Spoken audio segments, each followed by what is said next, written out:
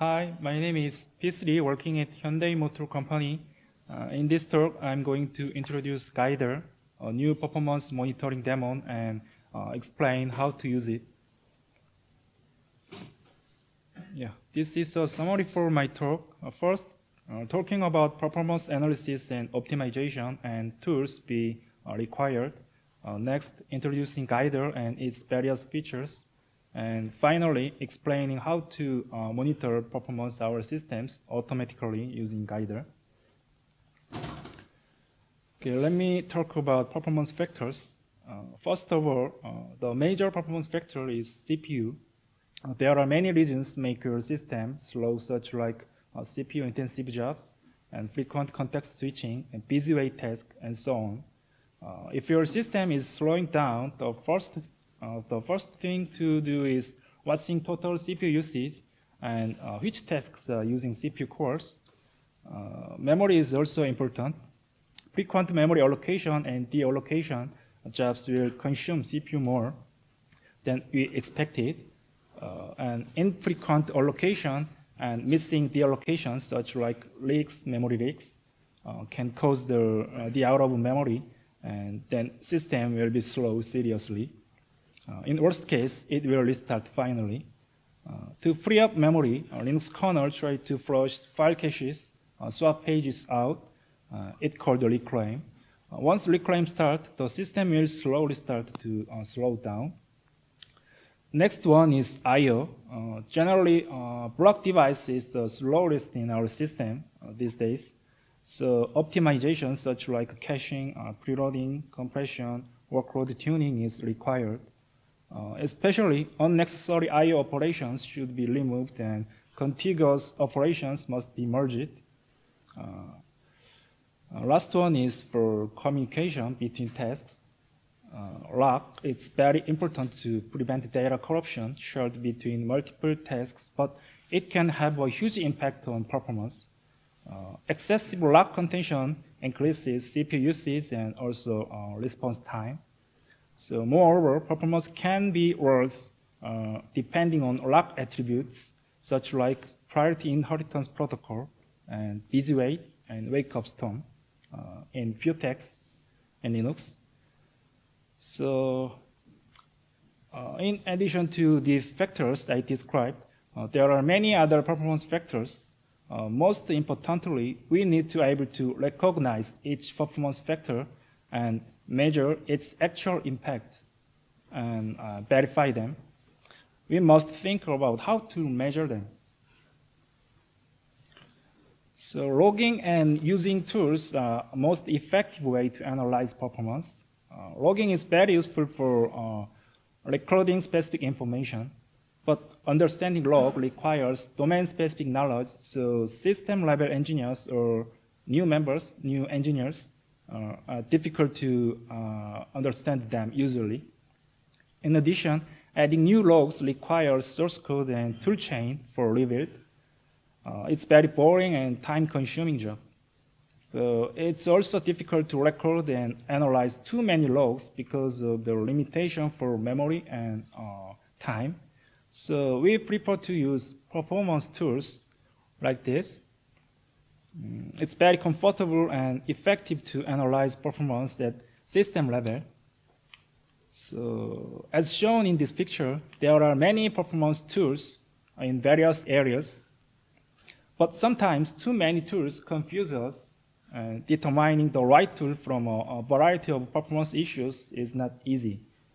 So even so, they are not all installed in our system usually. So we should install them in manual, but they may require latest kernel and libraries and dependent packages, more kernel configurations. So after installing them, even require rebuilding the target program and restarting target tasks and loading kernel modules again. So there are too many limitations. So I introduced Guider, unified runtime performance analyzer. It can monitor, profile, trace, and visualize various performance factors. And it also contains many embedded units.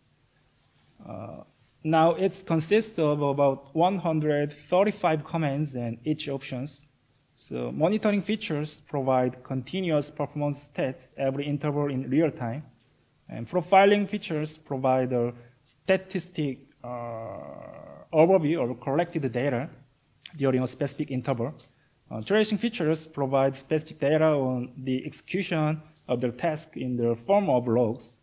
So Guider is a kind of command line interface tool. So it offers a lot of features by the combination of commands and options. But in this talk, I'll try to explain only some useful features because of a time limitation. So it's open source program and written in Python. So it doesn't require installation, but pip and yocto recipe are also supported for your convenience. Actually, just executing guider.py file is enough to use it. Guider never use external binaries, such like executable programs, libraries, and Python packages, except for matplotlib for some kind of visualization. Most of Guider features are implemented directly using standard libraries, such like libc. That's the reason why Guider doesn't require rebuild, install, and configuration. In addition, it can be applied with only 1 megabyte of storage space. Yeah, it's very light. These characteristics are very attractive in embedded system. All features of Guider are supported in Linux and Android. And it also provides some limited features on Mac OS and Windows. From now, let me introduce some killing features of Guider. First one is monitoring system resources in real time. It looks like Linux top, yeah. But this feature works by periodically updating stats for system resources and events.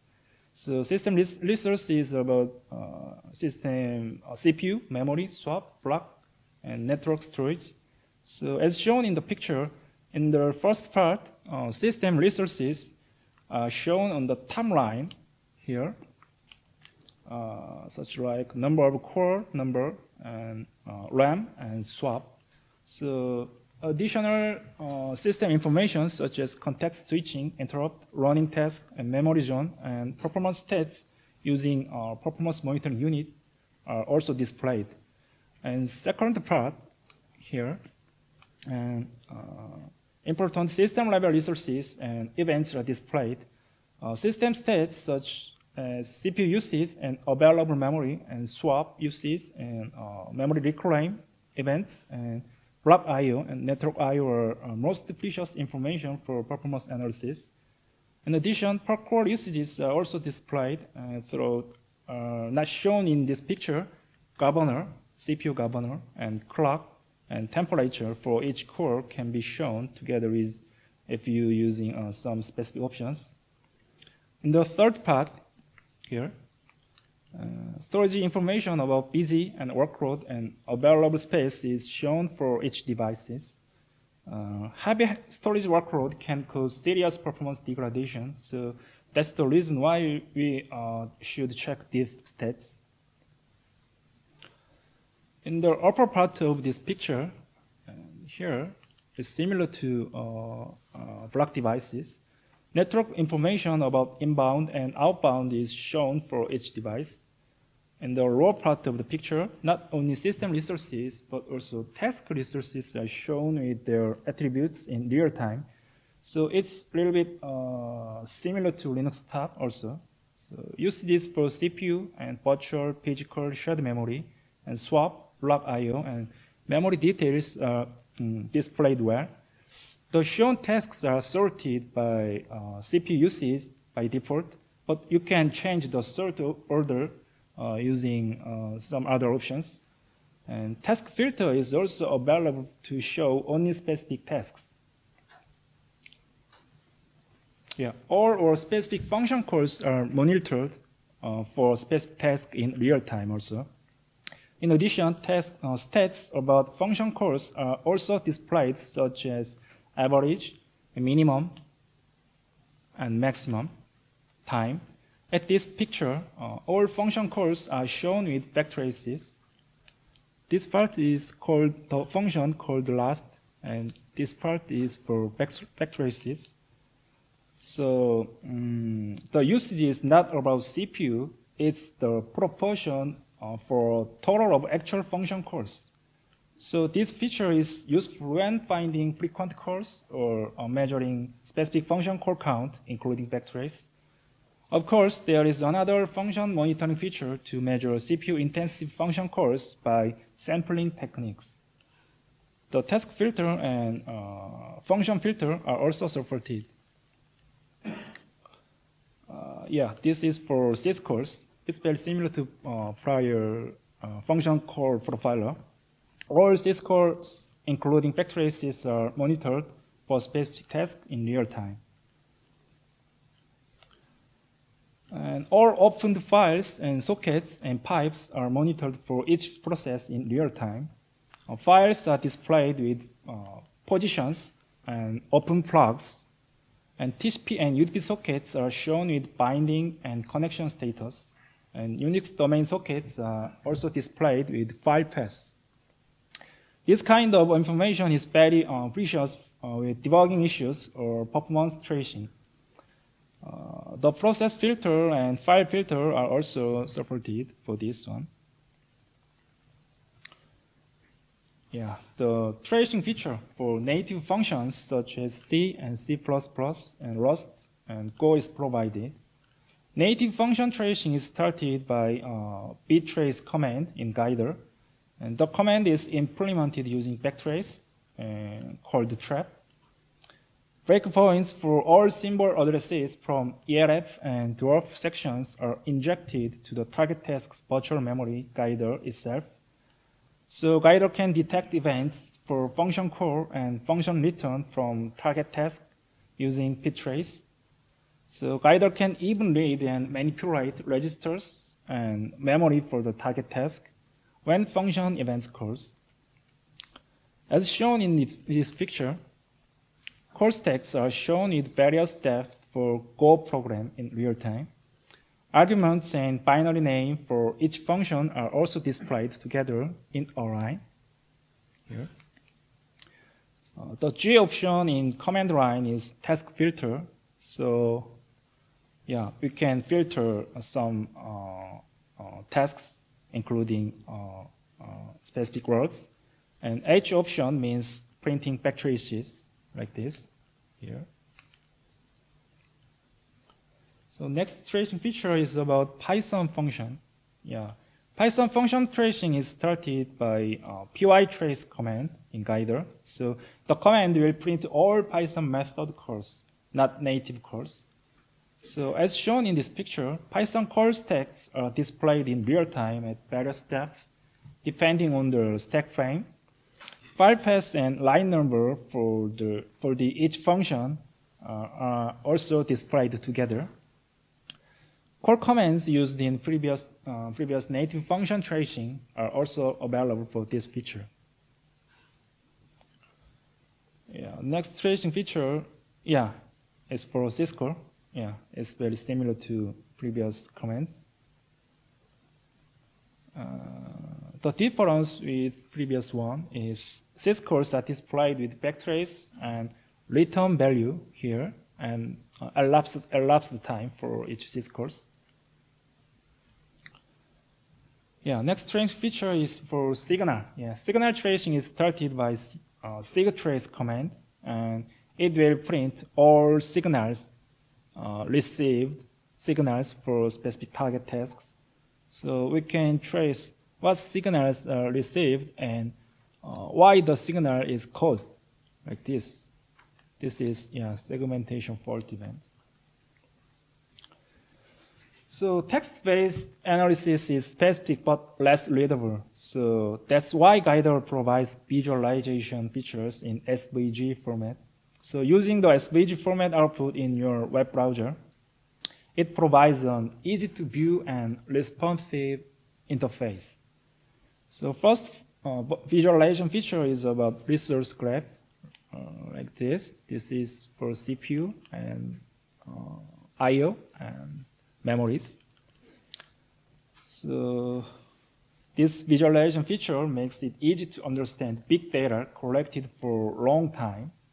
So it also helps us to understand trends in resource usage and good for communication with other people. Next visualization feature is about scheduling. Scheduling data is very large and very difficult to analyze one by one. Therefore, as shown in this picture, scheduling data such as time slice and preemption and blocking should be visualized prior to detailed analysis. Using the SVG format output in your web browser, you can view details for time slices like this.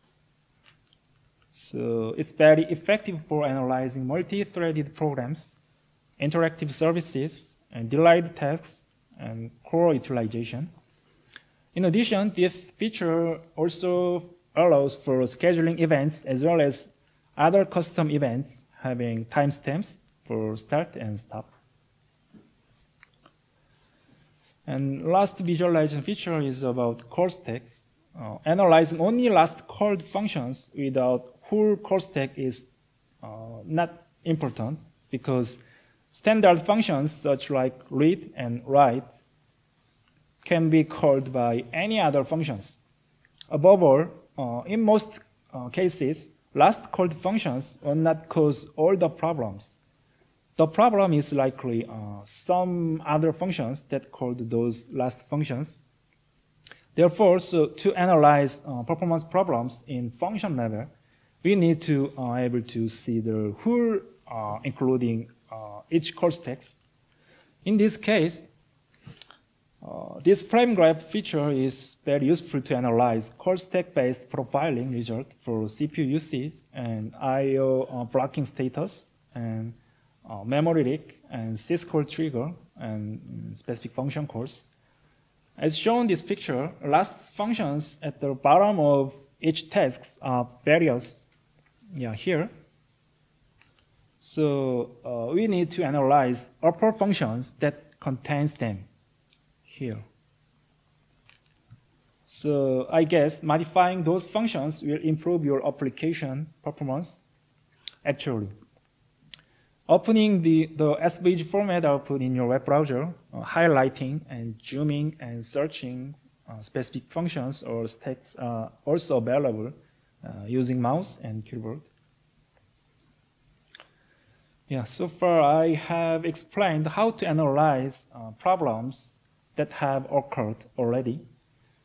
However, how to analyze problems that are not well reproduced or had complex conditions, sudden stuttering and screen freezing and system reset and audio chopping and slow app launching or switching. These kinds of problems are difficult to analyze using simple logs and often require system-level information, especially for temporary problems that occur suddenly and disappears.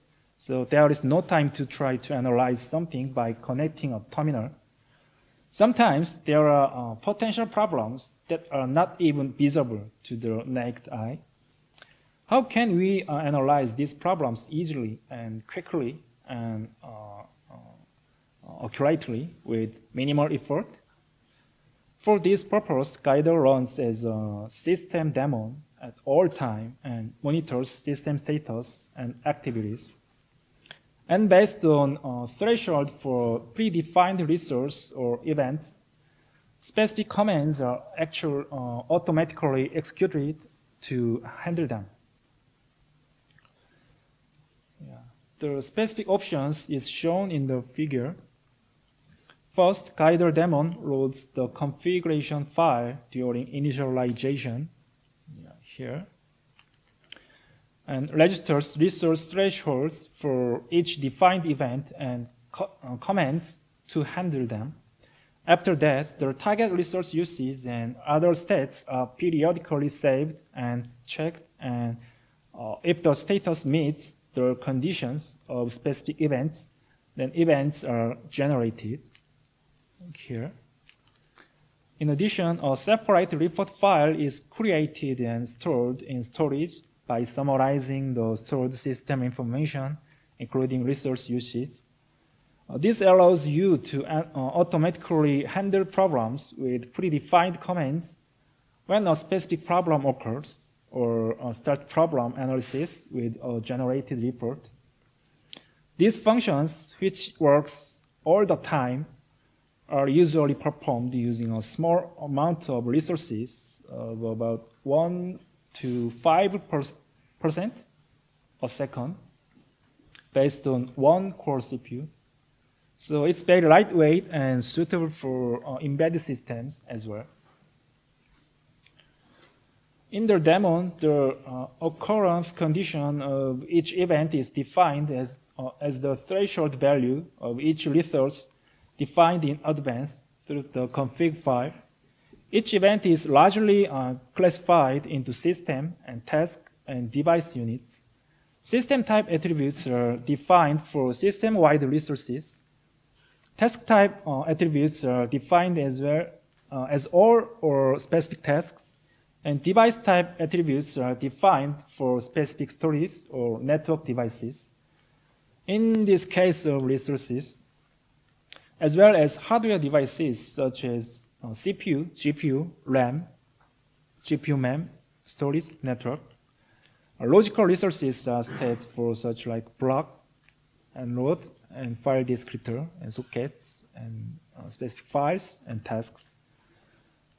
Additionally, various types of logs and functions and IPC messages are also available to be monitored. So inside Guider, a lot of, it's difficult to see. Inside Guider, a lot of resource and statistical information is updated in real time.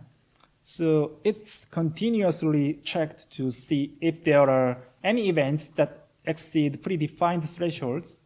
Some of the information collected inside the Guider is displayed on the screen here.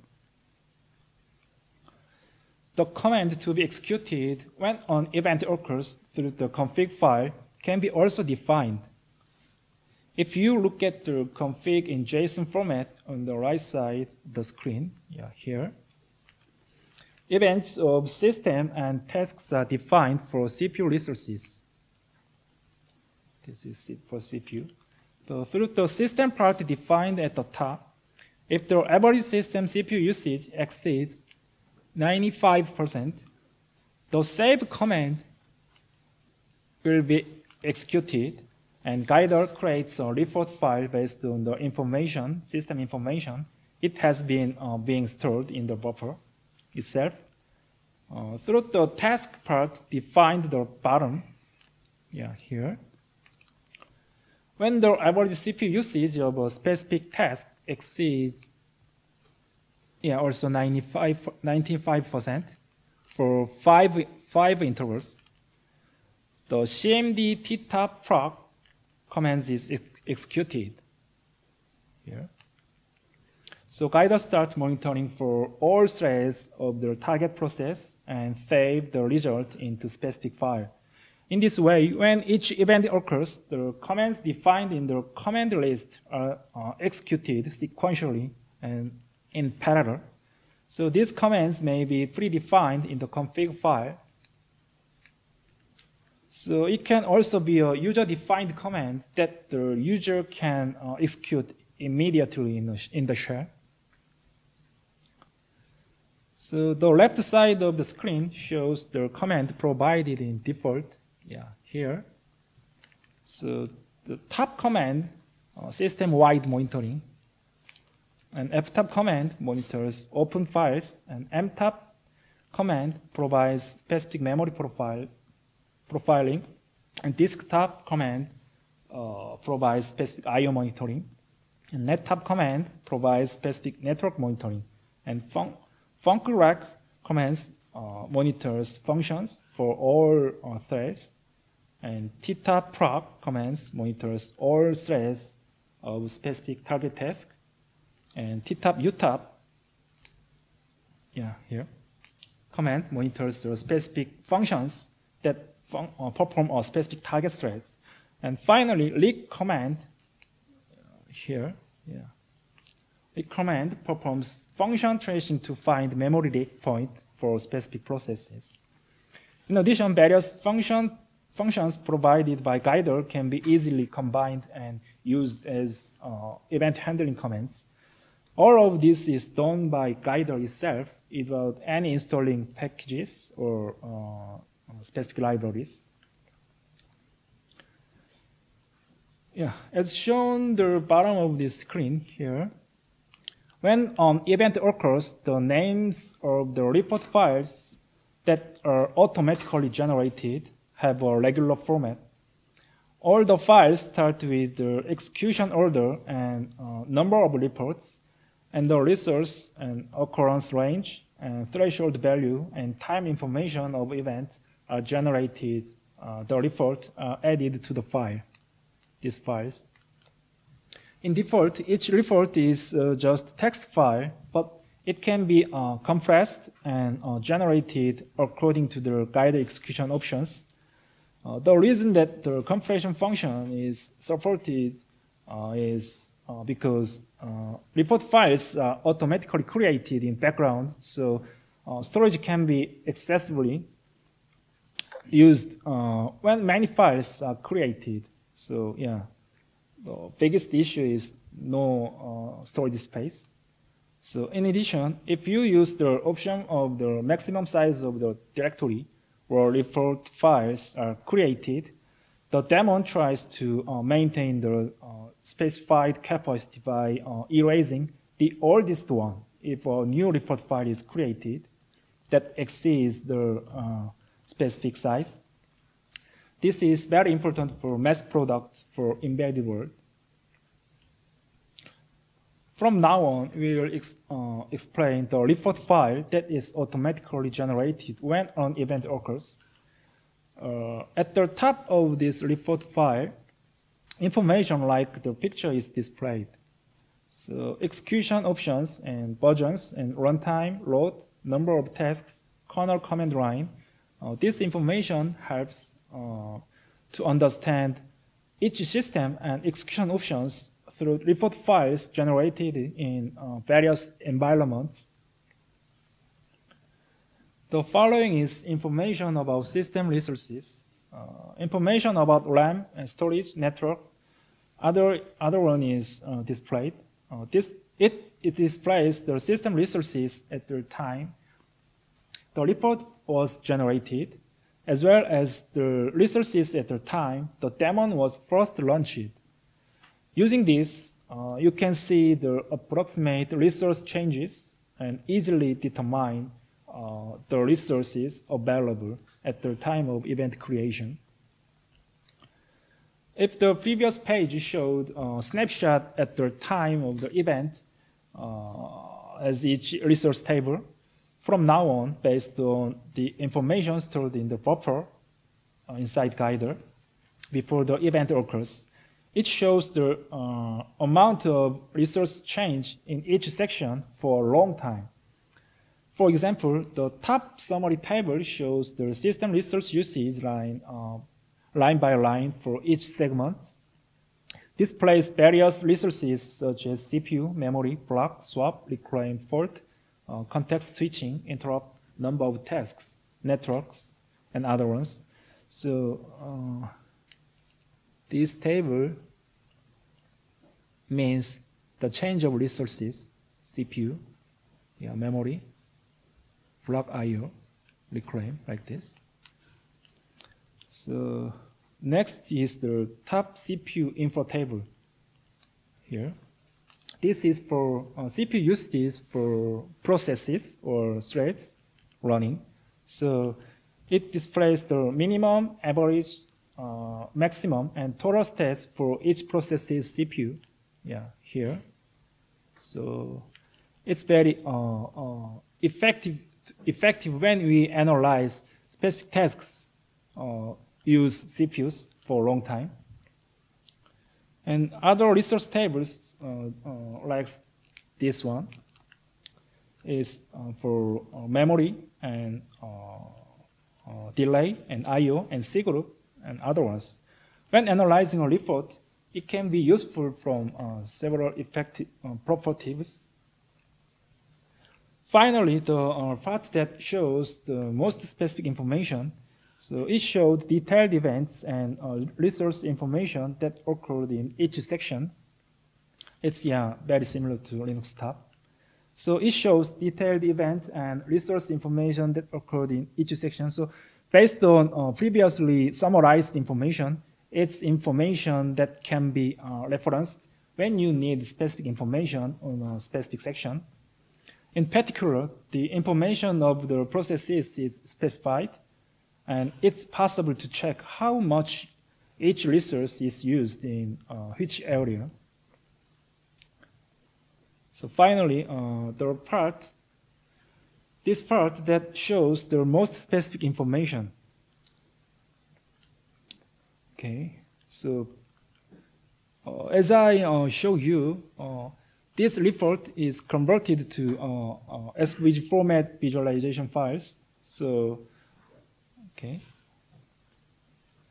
There are cases when it is necessary to control the daemon under special circumstance.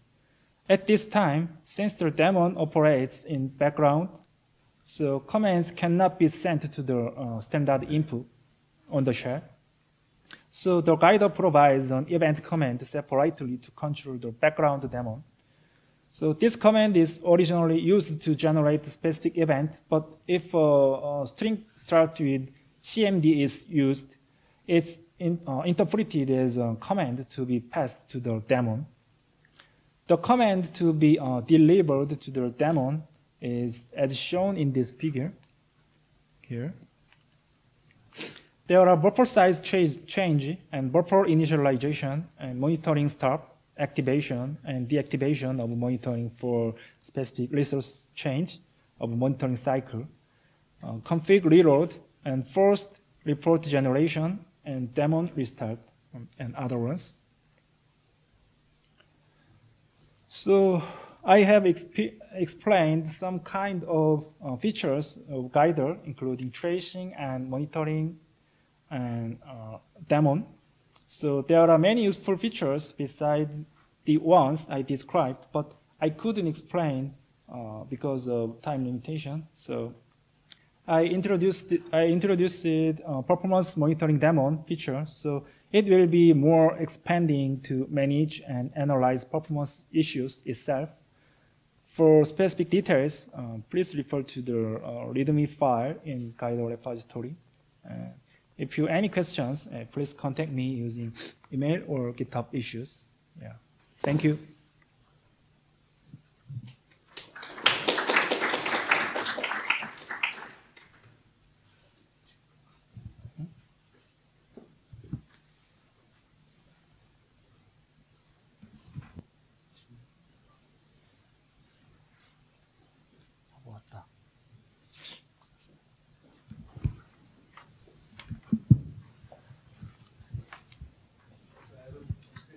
Yeah.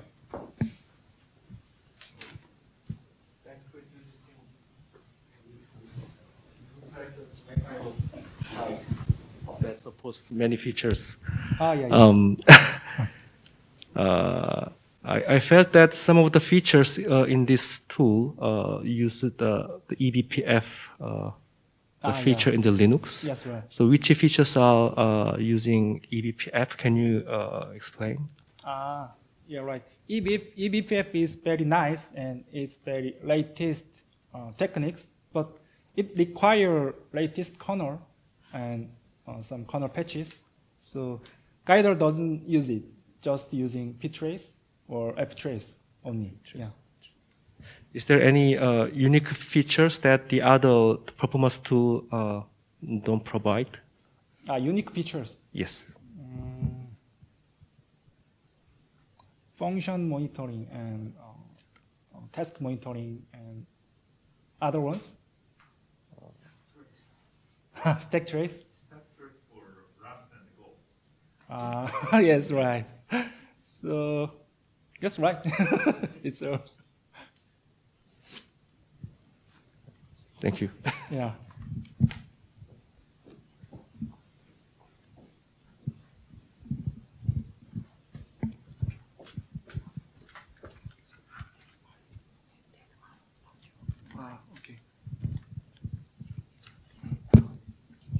Yeah.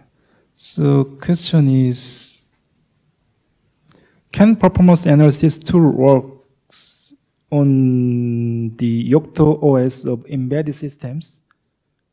Yeah, sure. Guider, there is already guider recipe on embedded recipes, so you can use it easily. And actually, as I told already, just copying guider.py file is enough to use it. Yes.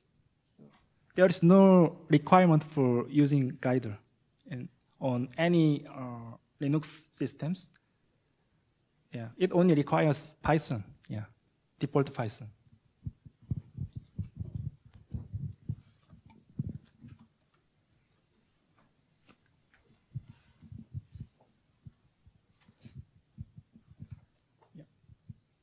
Okay, thank you very much.